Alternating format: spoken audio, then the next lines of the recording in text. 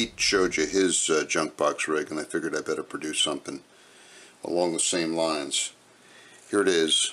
I call it the Armand, HROish.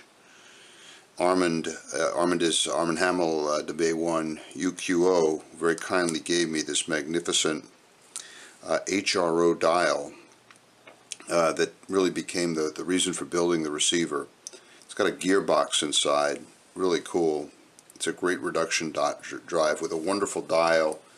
Can't really see it here, but it has little numbers that pop up that let you know where you are in the band. This whole mess in the middle is the VFO. I spent a lot of time and devoted a lot of space to the VFO to try to get it very stable. This is not a digital, this is an old school analog VFO with a very simple circuit. This box contains the frequency determining elements, the coil and the main tuning cap.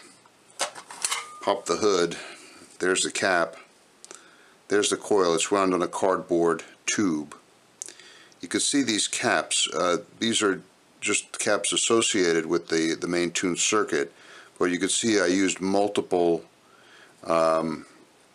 individual caps and put them in parallel to spread the amount of capacitance out among capacitors, and that helps with stability because no individual cap heats up enough to really change the resonant frequency. Everything is nailed down, glued down, and secure. There's a lot of clear nail polish varnish on the coil.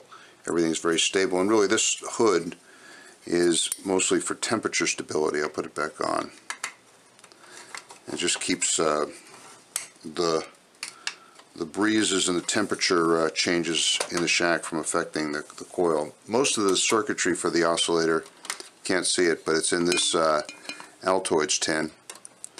That's where the main oscillator circuit is. And I've even kept the Zener diode and the dropping resistor outside the box to keep the heat outside the box. That helps. This second Altoids box contains the buffer amp and the amplifier for the VFO circuitry. You can see it in there. And again, the separation seems to help. Reduces heating on the elements that are determining the frequency of oscillation.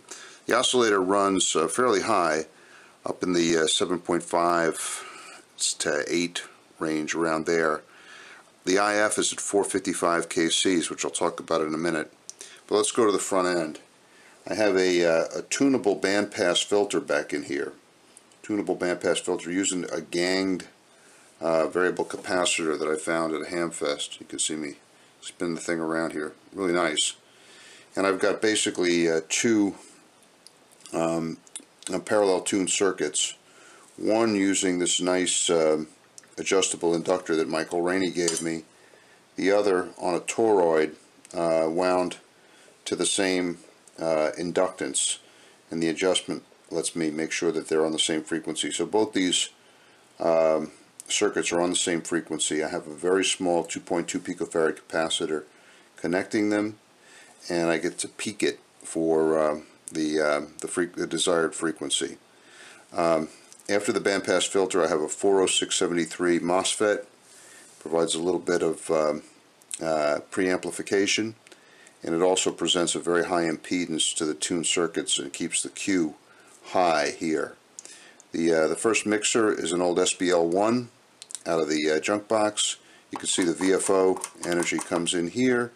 RF from the front end comes in here. Okay, under here is the CM455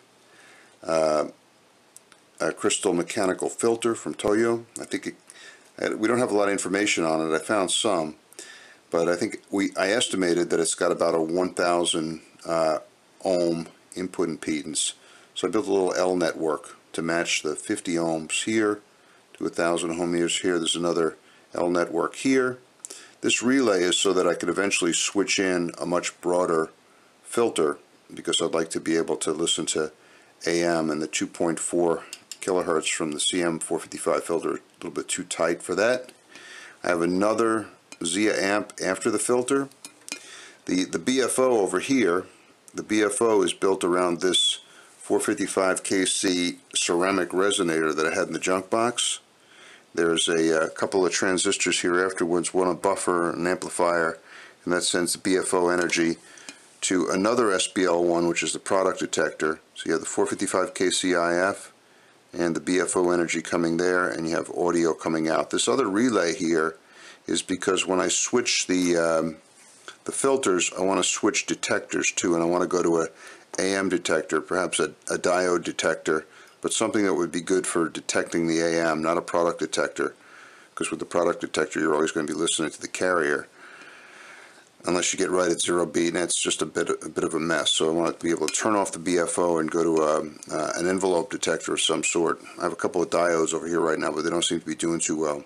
This here is the amplifier, the audio frequency amplifier. It's not an LM386, not an op amp, individual discrete transistors, and it uses a complementary pair, 2N3904, 2N3906.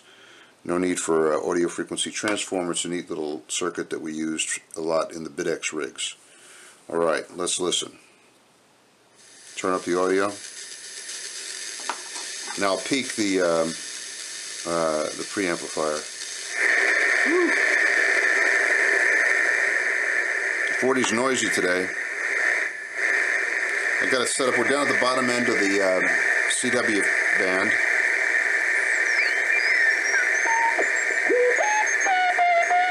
Wow, it sounds like a kind of a homebrew signal or an old rig.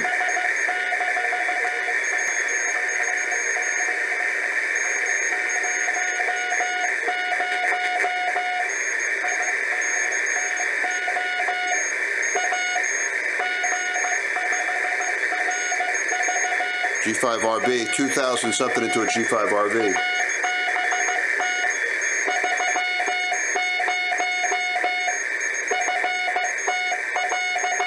Up 30 feet.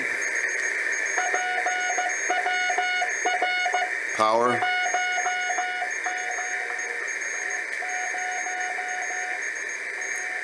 $100 watts.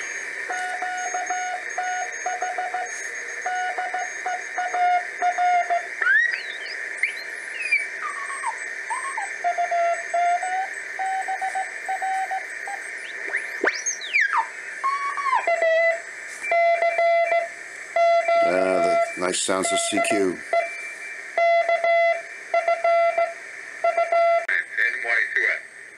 NY2F. Roger that. Yep, I know what you're saying. I'm sorry to hear about your health issues. I hope things get taken care of for you.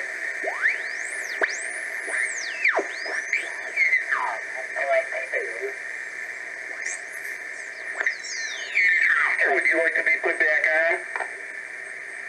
Yeah, if you can put us on the cluster again, that'd be greatly appreciated. Okay, what's your call sign? Okay, my call is KD Kilo Delta 8 Foxtrot. Name is Doug. But put us on the cluster as November 8 Bravo Charlie. QSL.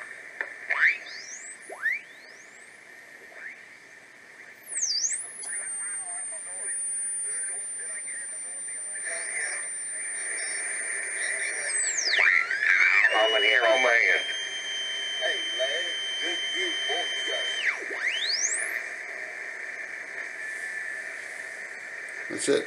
We're at the top of the band. Anyway, I'm having fun with this thing. It's not quite done yet. I got some problems. Got to work out. Got to arrange for the broader filter response.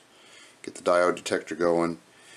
And I think that I've got a problem. I think I have too much gain ahead of the mixer, and strong signals in the band sometimes will overload the diode ring mixer. So I think I've got some dynamic range problems that probably could be taken care of just by a little bit less gain, or maybe a bit of an attenuator somewhere in here before the mixer.